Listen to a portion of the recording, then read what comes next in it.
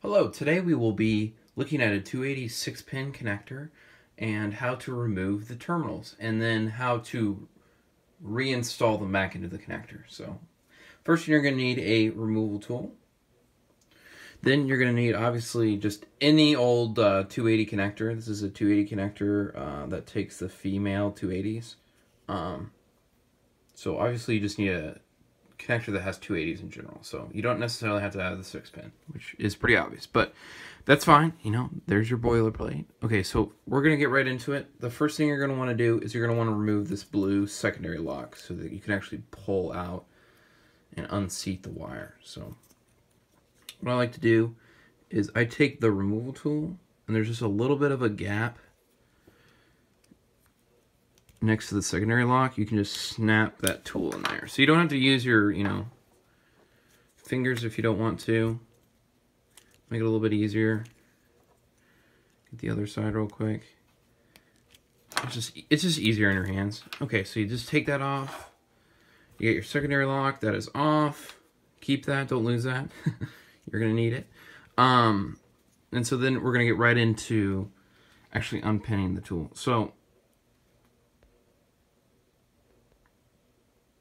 you can see that there's holes at the bottom of each connector.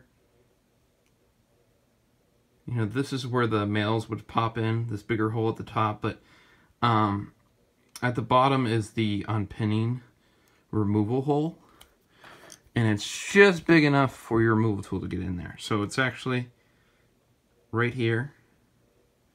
You actually stick that in, it's not like you can really shove it that far in. And then you just push it up.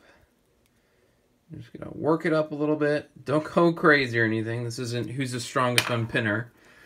And then you just pull it out. And that's how it's done. Now, I'll show you a little bit what kind of happens. You've got your 280 female terminal, and you've suppressed this tang at the top. So that little tang you see at the top, sorry, it's a little bit blurry.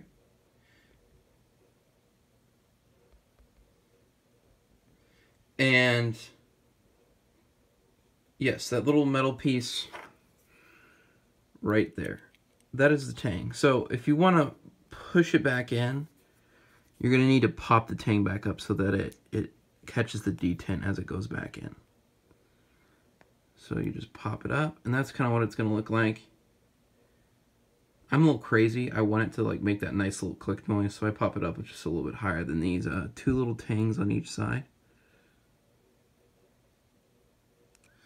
And then what you do is you just slide it back in. Obviously, you're going to want to orientate it the right way.